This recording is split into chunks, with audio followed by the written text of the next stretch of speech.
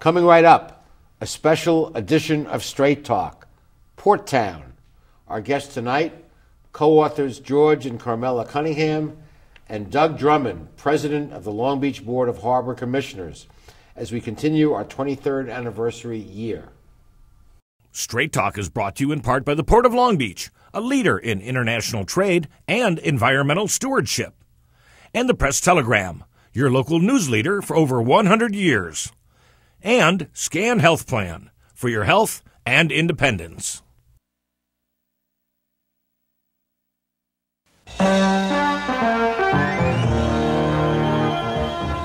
Join us for tonight's edition of Straight Talk. And now your host, Art Levine. Good evening and welcome to this special edition of Straight Talk on Port Town. Our first guests are the co-authors of this wonderful book, George and Carmela Cunningham. Welcome both to our show. Thank you. Glad to be here. George, how did this wonderful book, and let me hold up a copy, how did this wonderful book come into being? Well, we responded to a port's request for proposals to do a history of Long Beach, the Port of Long Beach. It has been done before, but it's always been a picture book, or it's always been a very small Chamber of Commerce type of approach with sponsored by local businesses, but never a comprehensive, in-depth history of the port. And the president of the Harbor Commission, Doug Drummond, who has been a champion of this project all along. It was his really concept to do a history and something that everybody could look at and would tell how we got to where we are and what the port means to Long Beach and what it's done for the city and what the city's done for the port. And that's how we started. And Carmela, I love the title, Port Town. I mean, we certainly don't think of Long Beach as a town these days. It's a major city, seventh largest city in the state. And but at the beginnings, and let's mention June 24th, 1911 is when it all started.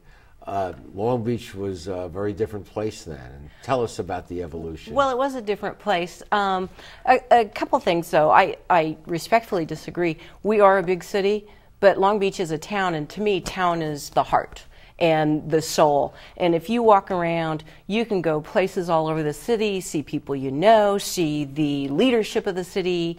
Let me say I agree with that totally. We're a town. And many people have called, and I certainly agree with it.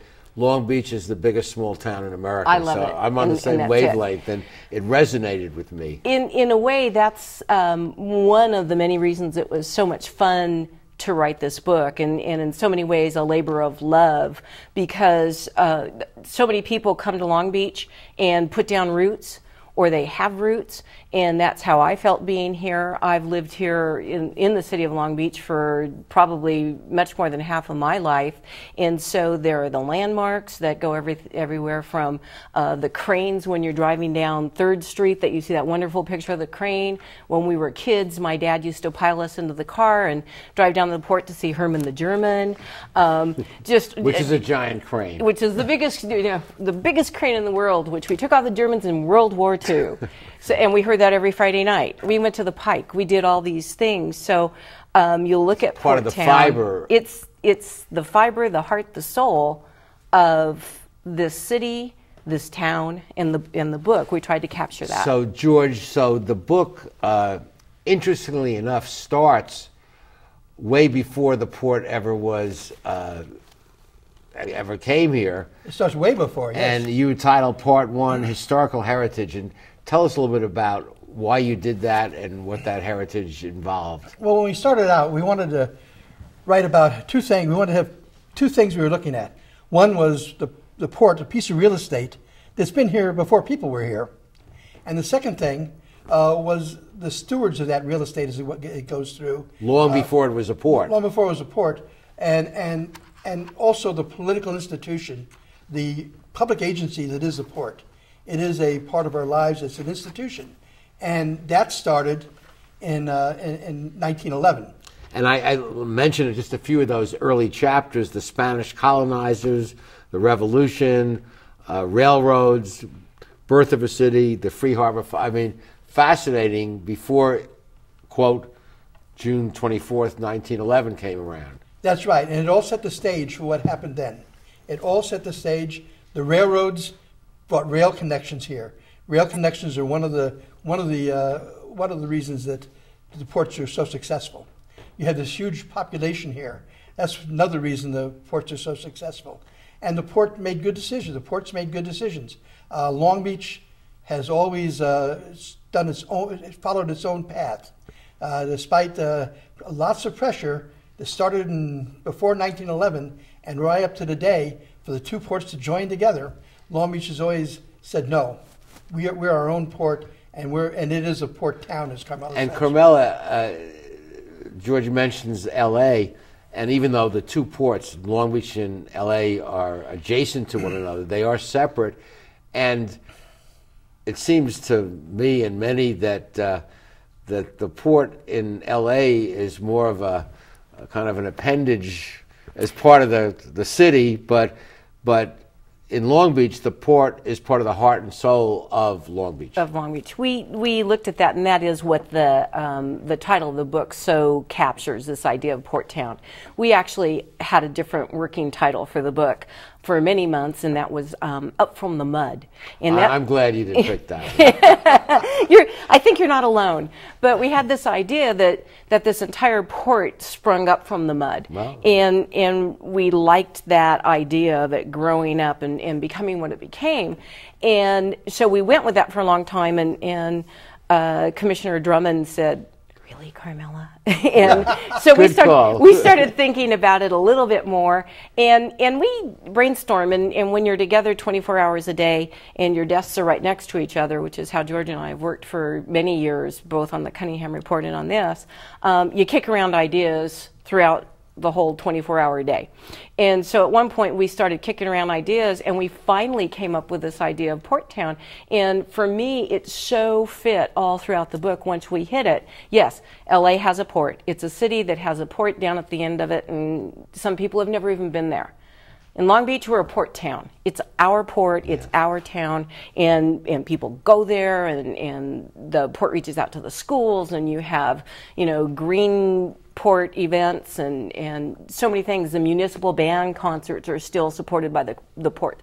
There are so many things that make this our port town. And I think the port in Long Beach has a dramatic influence on the entire community, separate and apart from what goes on down where the ships are. And we'll be speaking in the next segment with the president of the Long Beach Board of Harbor Commissioners, Doug Drummond, who was really, as you mentioned, George, the initiating force for this book. Stay with us.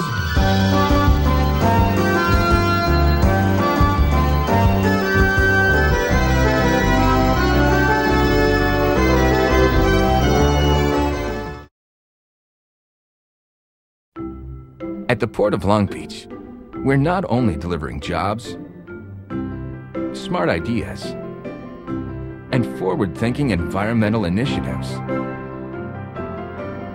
We're also delivering opportunity for all of Southern California. Oh, and a clearer horizon line. To learn more, go to POLB.com, the Port of Long Beach, thinking outside the docks.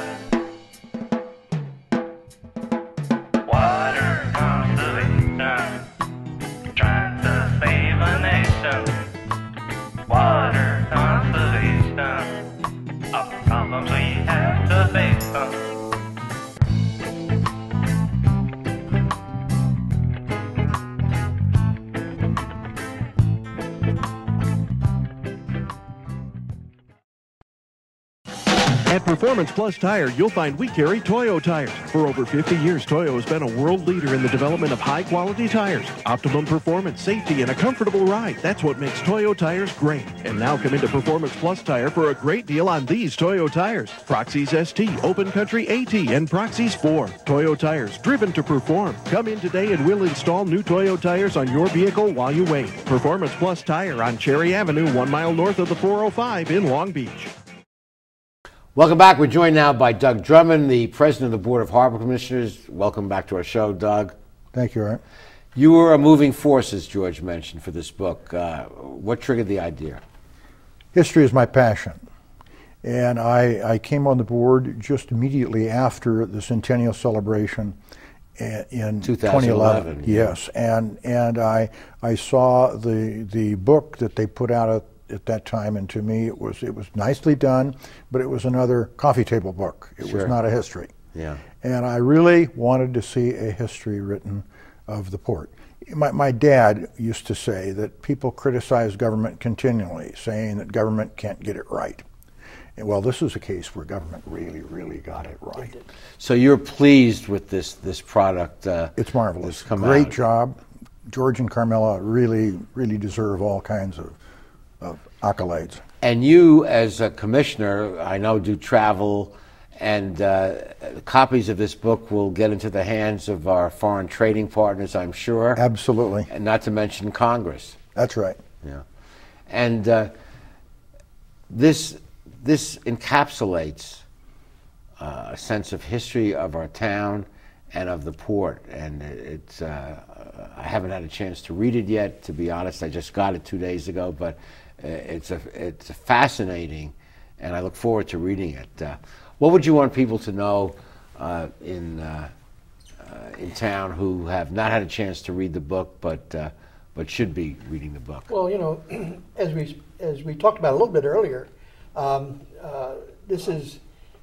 we came as the book evolves. We come in and look at the history of this port and of this town, and they are intertwined. Yeah. They're not just one; they are intertwined. This is, in fact, a port town. While we came up it, and the subhead of this book is how the people of Long Beach built the port, defended the port, and profited from the port. And I would like the people of Long Beach to read this to feel that connection. There is a connection between the town and the port, and there are some negative effects to it. Nobody is denying the negative impacts the port can have. But this city is a very different city, obviously, than if our founders back in 2011 had not decided to create a port. It's a very different city, and even at the time the port began, there was controversy. Some people said, "We don't want a port. Los Angeles has a port. We want to be this tourist city, this beach town." And and you know, people have competing visions. That's what politics is all about. Coming out with a common solution. And Doug, as you know from being on the commission and being its president, the port has a fantastic impact today, much greater than it probably had any time in its history. Absolutely. Our port has grown so much, and particularly the last 10 years, cleaning the air, cleaning the water, it's a marvelous change. And that's a change that has swept throughout Southern California. I was in downtown Long Beach a week ago Monday, and downtown Los Angeles a week ago Monday at a breakfast meeting, and I had never in my life seen downtown Los Angeles so beautiful. And that's because of the work this port has done. And this port is moving forward not just as a great job maker, but in showing the world that the air and the water can be clean. Yeah, this whole green port philosophy that the port adopted some 10 or more years ago and now has implemented tries to give you the best of both worlds, economic growth and cleaner air. And the truth is that had to start here. This is the major port. This is the port where it all happens. This is the port, and also with Los Angeles, once they got together, and the ports do cooperate on They compete, but they also cooperate. That's right. That's absolutely right. Vigorously compete. Vigorously compete, and sometimes disagree vigorously. But on this, they were very successful, and it happened here. and it's spreading out to other ports as well. And our port is known throughout the world as the cutting edge for green port. That is correct. And as you see again and again in the book, those things don't just happen. People make them happen. And you chose a very enlightened CEO, John Slangerup, as who is a master of goods movement and that's right. Point of origin to point of sale, and is helping change the industry. Absolutely. We're an industry of silos.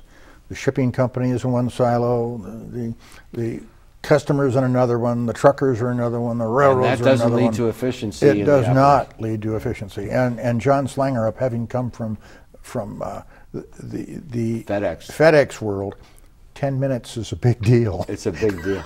Now we're gonna make history in the movement of goods. George, you've been following ports. You had the Cunningham report with Carmela for many years. You Yes. worked on the Press Telegram. What's your sense of where the port is today?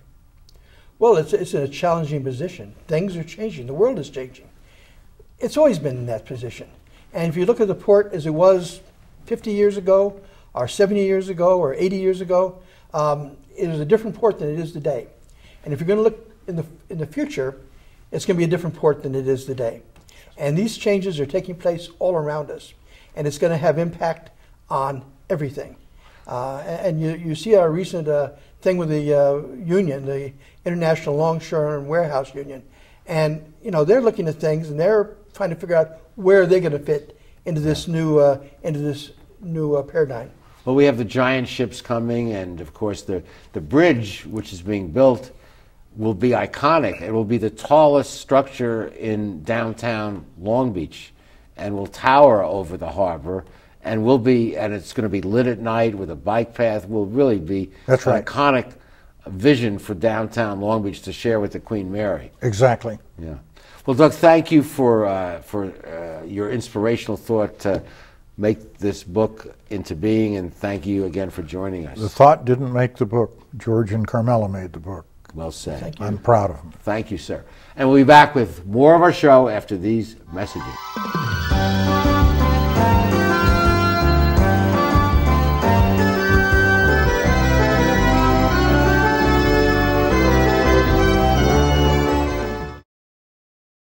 How do you like your chances the rest of the way? I got no idea.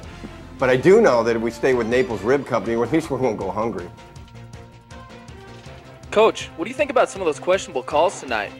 Yeah, but if you want a sound call, I'd call Naples Rib Company. You can't miss on that call. Then Naples Rib Company is part of your game plan? There really is nothing more motivating than a great barbecue meal at Naples Rib Company. Victory or not, Naples Rib Company, great game plan. Founded in 1976, Polly's Gourmet Coffee is Southern California's most complete gourmet coffee store. Polly's has the best tasting coffee, freshly roasted every day right in the store, plus a wide selection of teas, an in-house bakery, espresso bar, patio dining, and more. We also offer Wi-Fi, free internet access for all of our customers. Our nationwide clientele agree when it comes to coffee, there's only one name to remember, Polly's, 4606 East 2nd Street, welcoming you into Belmont Shore. When I was a boy growing up in Italy, I had a dream to own my own store. I came in the United States and I worked hard as a tailor. Hi, I'm Umberto. I've been in Long Beach since 1960, carrying the finest quality men's clothing.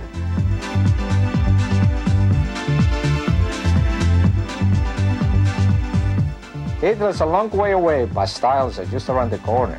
Umberto, 2141 Bellflower, Long Beach. When you have enough internet speed for everyone in your home, Mom can video chat with Grandma. Your daughter can check her favorite sites. Your son can conquer the galaxy. And you'll still have enough bandwidth to conquer your first warrior pose.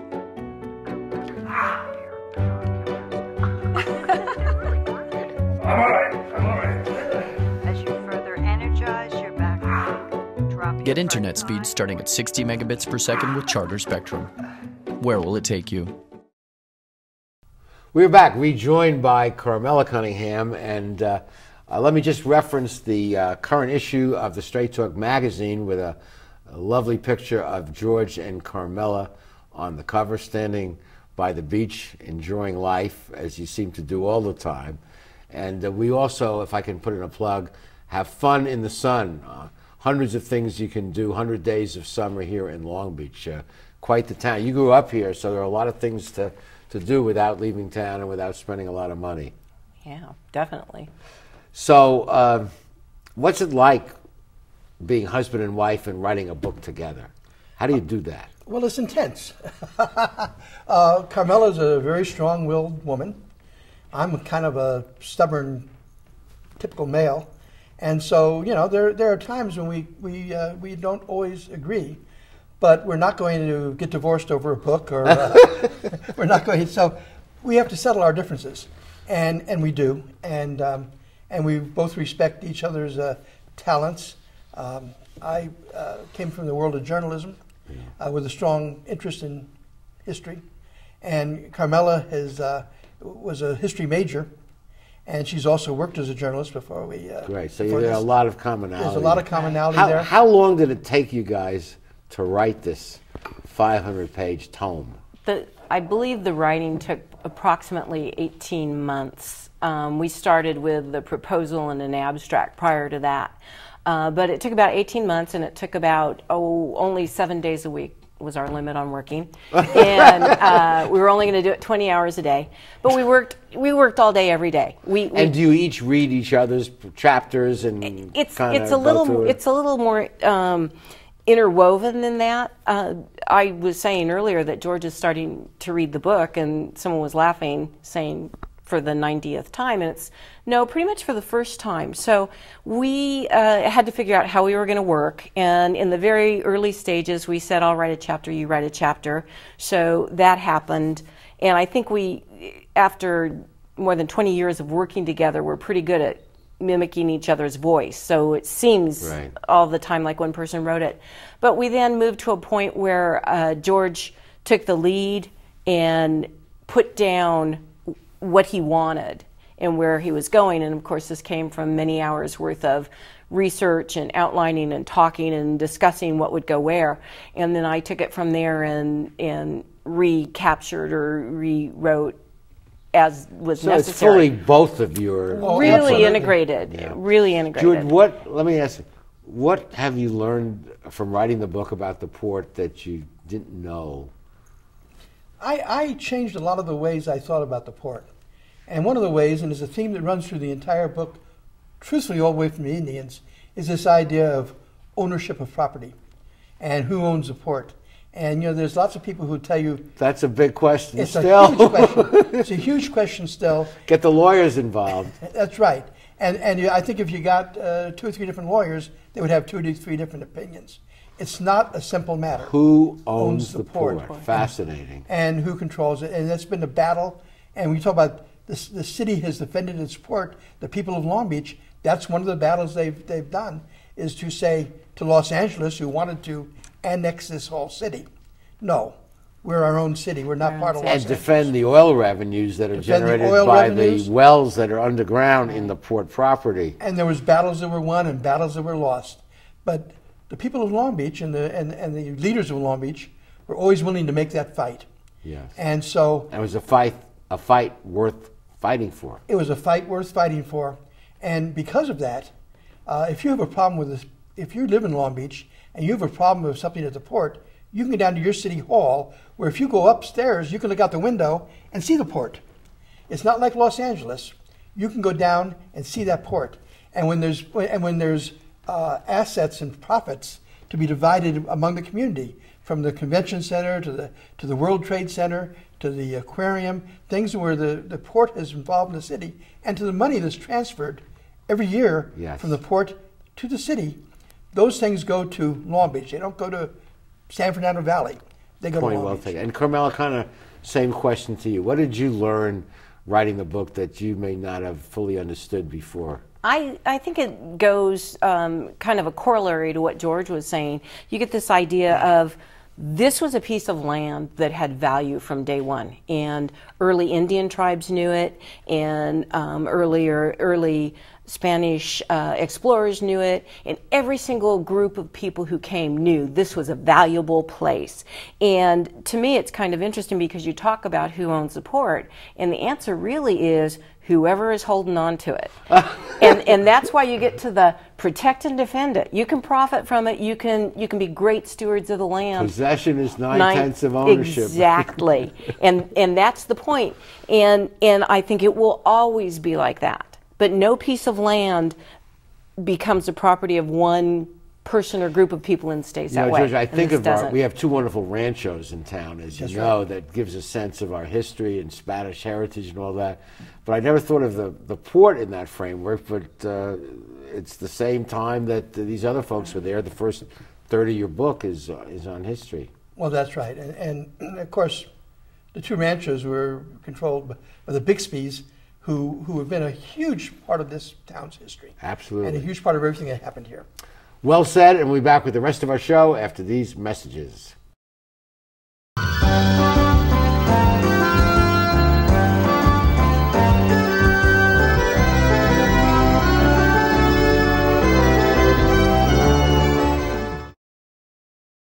Phil Trainees mixes California style with continental cuisine that includes fresh seafood from around the world.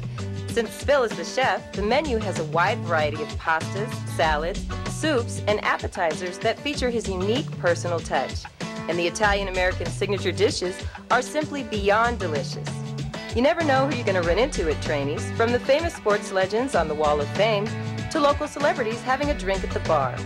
For the best fine dining experience, visit Phil Trainees. At Performance Plus Tire, you'll find we carry Toyo tires. For over 50 years, Toyo has been a world leader in the development of high-quality tires. Optimum performance, safety, and a comfortable ride. That's what makes Toyo tires great. And now come into Performance Plus Tire for a great deal on these Toyo tires. Proxys ST, Open Country AT, and Proxys 4. Toyo tires, driven to perform. Come in today and we'll install new Toyo tires on your vehicle while you wait. Performance Plus Tire on Cherry Avenue, 1 mile north of the 405 in Long Beach. There's a world of opportunity available through the College of Continuing and Professional Education at Cal State Long Beach. Would you like to move ahead in the field of human resources and personnel management? Sign up for the Human Resources Management Certificate Program. You'll learn how to expand your knowledge and skills and advance in this dynamic industry. For more information, contact the College of Continuing and Professional Education at Cal State Long Beach. You've been planning this moment for a long time. It couldn't be a more perfect moment. And you have the perfect ring that will tell her, I want to love you forever. But nothing is perfect.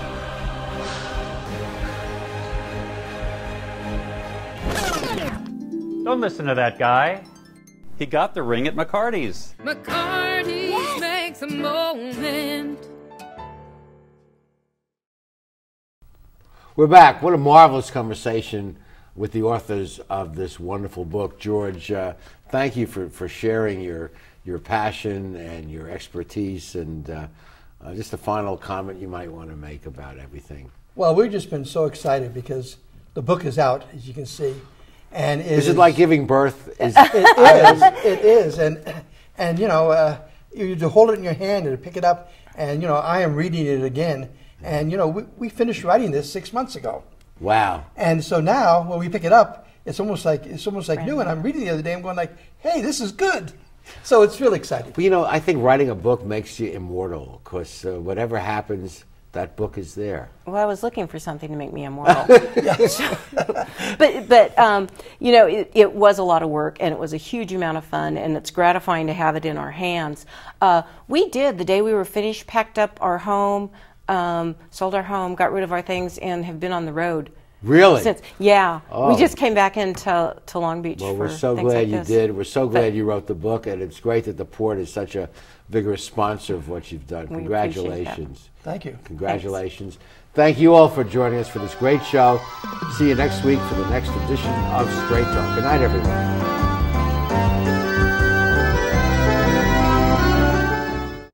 Straight Talk has been brought to you by the Port of Long Beach, the Press Telegram, and Scan Health Plan. And remember, Straight Talk is viewable 24/7 at straighttalktv.com.